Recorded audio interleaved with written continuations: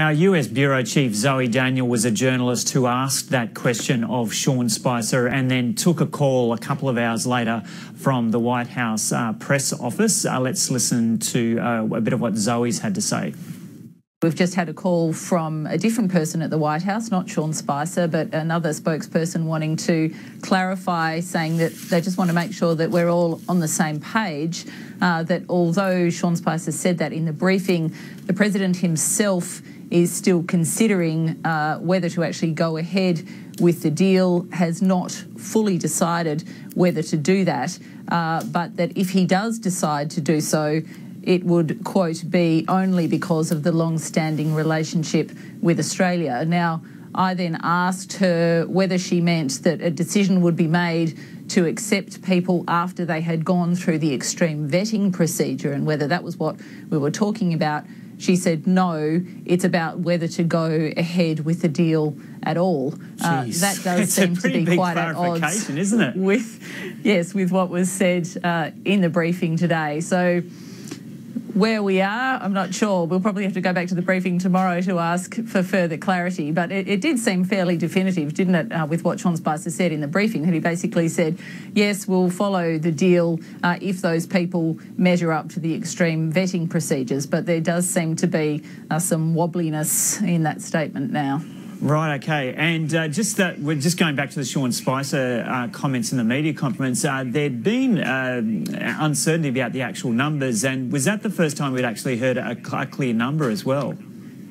Yeah, that's right. We haven't actually heard a number mentioned. And in fact, I think the other thing that's important to say is that because the US is effectively saying that if it does go ahead with the deal, these people will be subjected to extreme vetting, and then only those who meet that extreme vetting would be allowed to come to America. They could choose not to accept any of those people because perhaps none of them would meet their extreme vetting process, and that is a process that's still being developed as we speak, as I understand it. But he seemed to be saying that up to 1,250 people were under consideration, and that's the approximate number of people that are currently in the detention facilities on Nauru and Manus Island, but would not necessarily include those who are living out of detention in the community on Nauru, for example. And again, I asked the White House spokeswoman who made that follow-up phone call just where that 1,250 number came from and whether those other people on Nauru would be included, and she didn't know. So again, no real clarity on exactly the sort of numbers that we're talking about. Australia is a very small player in global politics, but is this Australia deal, has awareness of it been raising any questions from the American media and media generally about how this, because it's a significant number of people, 1,250 people, this deal with Australia was possibly going ahead while this ban was in place for others? Yeah, it hasn't had a lot of play in the US press. It may get more now. And perhaps that's one of the reasons for the phone call of clarification, because as you rightly point out, what's happened over the last few days is highly political. It's caused all sorts of protests across the country from people who oppose it. So for the new administration to be seen to be perhaps contradicting its own policy by making an exception to accept people from Australian offshore detention centres may not play politically well when they're trying to obviously put forward a hard line on immigration policy. So that may be behind, in part, how we've seen that unfold here this afternoon. Okay, now just moving on to a couple of other issues, because there's still plenty going on in US politics. What's happening with the Supreme Court nomination? Yeah, so the Supreme Court nominee will be announced tonight at 8 o'clock. The President will announce the person who he plans to appoint to the Supreme Court. During the election campaign, he put forward a list of 21 potential candidates.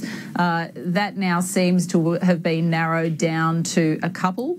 So the two front runners at this stage are Thomas Hardiman, who sits on the US Court of Appeals Third Circuit in Philadelphia, and Neil Gorsuch, who sits also on the US Court of Appeals 10th Circuit in Colorado. Will that mean the numbers are evenly split on the Supreme Court, or will that tip the numbers generally in favour of conservative politics, or do we still have to wait for one more appointment?